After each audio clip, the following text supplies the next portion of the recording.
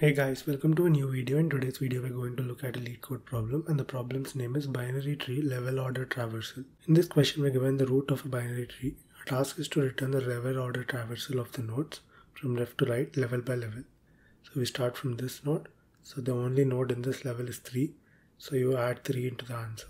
And in this level there are two nodes, 9 and 20. And in this level there are two nodes, 15 and 7. So you go from top to down, level by level, and iterate through the nodes present in that level from left to right. So the answer is 3, 9, 20, 15, 7, which is the expected output here. Coming to the function given to us, this is the function name. We're given the root of a binary tree. The return type is a list of integers. So first let's declare our output. I'm going to name it result.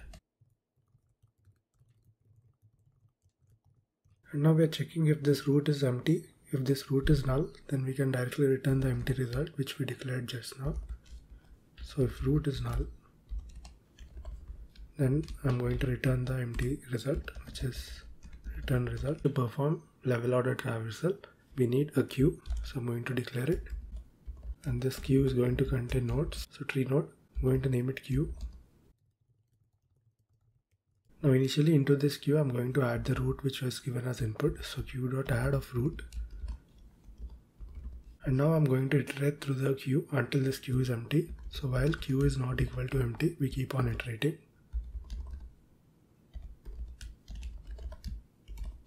And now we want to know how many nodes are there in the current level. So I'm going to name it level size and store it inside our integer variable.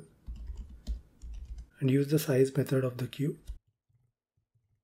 And now we need to store the current nodes inside the list, and in this current level we need to store the nodes inside our array list, and later we'll add that array list into the result. So I'm going to create a list of integers and name it current level. It will be an array list. And now let's iterate through the nodes. So we know the level size, so I start from 0 and iterate until this level size. Now we extract the current node from the queue. The queue has tree nodes, so I'm going to extract it and store. So I'm going to name it current node. So queue.poll will give me the topmost node and remove it from the queue. And now I'm going to add this node into the current level. And this current level is going to store integers.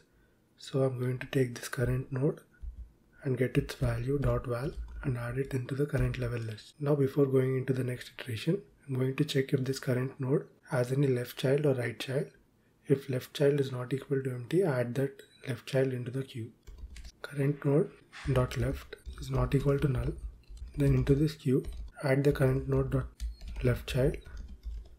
And now let's do the same for the right child. So current node dot right is not equal to null. Then into the queue, I'm going to add the current node dot right child. And before going into the next level, we need to add the current level nodes into the result.